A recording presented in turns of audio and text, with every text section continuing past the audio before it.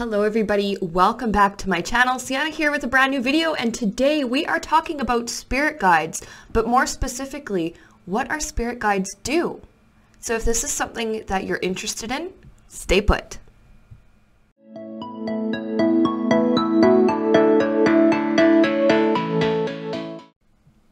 Now we all have spirit guides, and they come in many forms, and they do many different things to help us. In this video, I'm going to go over 4 things that they do for us, but there are so many more than that. So if you want me to make a part 2 to this video, just let me know in the comments below.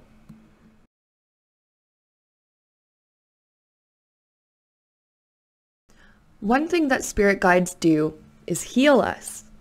They can heal us in a lot of different ways. They can help us to channel Reiki energy for healing. They can send us our love when we're feeling down or we just need a little bit of extra encouragement, especially if there's nobody else around in person to help us. They also send us healing when we are feeling sad or sick or injured and so on. They help to line people up on our path that are going to help us to heal. They might help set you up with the right doctor or the right healthcare provider to help you get through whatever it is that you need healing from. And at the same time, they will continue to send their loving, healing energy to you.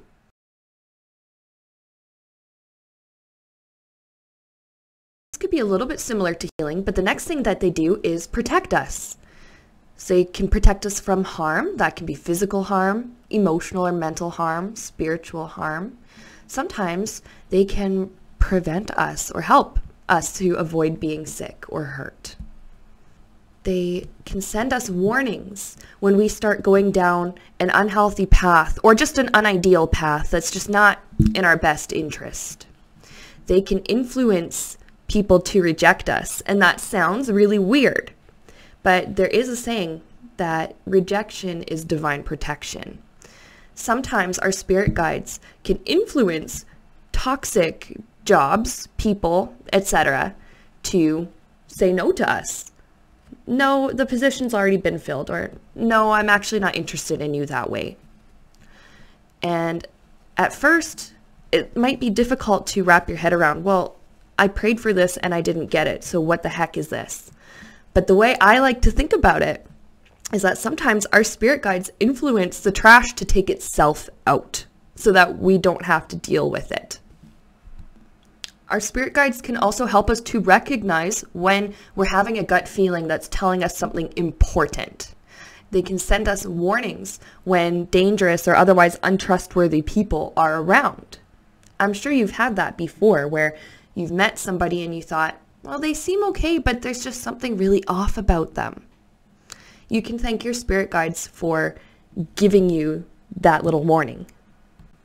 Sometimes they act in really big and obvious ways. For example, I heard a story about another YouTuber that he was driving down the highway and somebody went into the wrong lane or cut into his lane, and it would have resulted in an accident. But almost like miraculously, this truck that was in front of him suddenly just veered off into another lane and missed him by like this much. And he attributed that to help from spirit.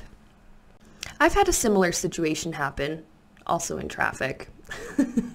And I really felt like there was some kind of an angelic or otherwise protective, loving being that literally like pushed my car out of the path of the oncoming vehicle. So there's sometimes they can protect us in really dramatic ways like that. Sometimes they just protect us in really small, subtle ways.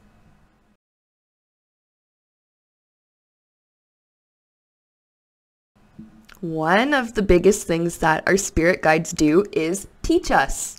They help us to absorb and understand spiritual information that we receive through our intuition or through meditation or through an external teacher. The spirit guides just kind of help the message to sink in, help us to understand what it is that we need to understand at the time. They can send us messages in our dreams, and they can help us to decode our dreams. Our spirit guides also can provide us with answers or advice should we ask for it.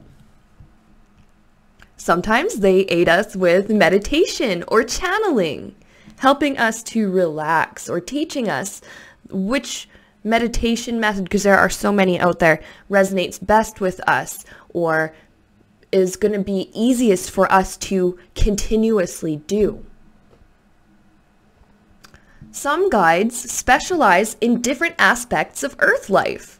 Some guides are really good with things like business matters and maybe help some business owners to make good decisions or help provide them with confidence or the wisdom that they need. Some guides are excellent with children and help people like parents and teachers to continue to love their kids and show empathy and compassion and teach them as best they can. The list of examples of specialized guides and things that they can help us with is endless.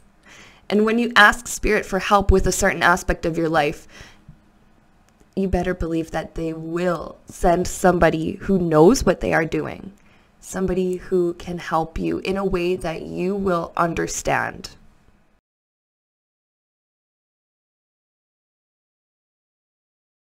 Not only do our spirit guides teach us, they learn from us too.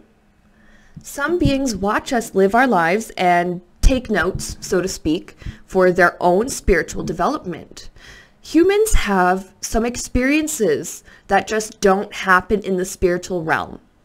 This can be things like sadness, loss, fatigue, illness. Guides can gain wisdom from watching us learn and grow through these experiences. They also learn from our good times. They learn from what makes us happy. They learn about what we value. They learn about how we love, despite living in a reality that is just so dense and, I'm going to say, difficult.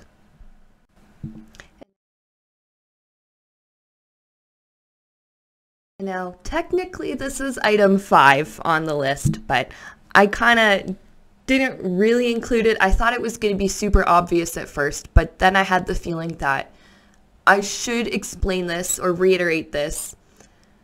They love us. The biggest thing that our spirit guides do is they love us and they want to help us. I do have a video on whether or not our spirit guides get angry with us, and short answer is no, they don't. But check out that video if you want to know a little bit more on that topic. But like I said, they love us. They adore us. They are not bothered by anything that we ask them or come to them with because they appreciate being called on. It's like a parent being happy that their child came to them with a problem instead of the child trying to figure it out on their own and making things worse or getting themselves into worse trouble. When we ask our guides for help, it just shows that we're taking initiative over our lives and we're trying to do everything that we can to improve our situation or to learn and grow as best we can.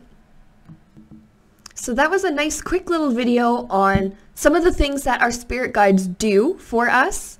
And if you liked this, like I said earlier, suggest in the comments what you want me to talk about regarding spirit guides. What are some of your questions regarding our guides? If you want to know more things that they do, just let me know and I can always make another video with that.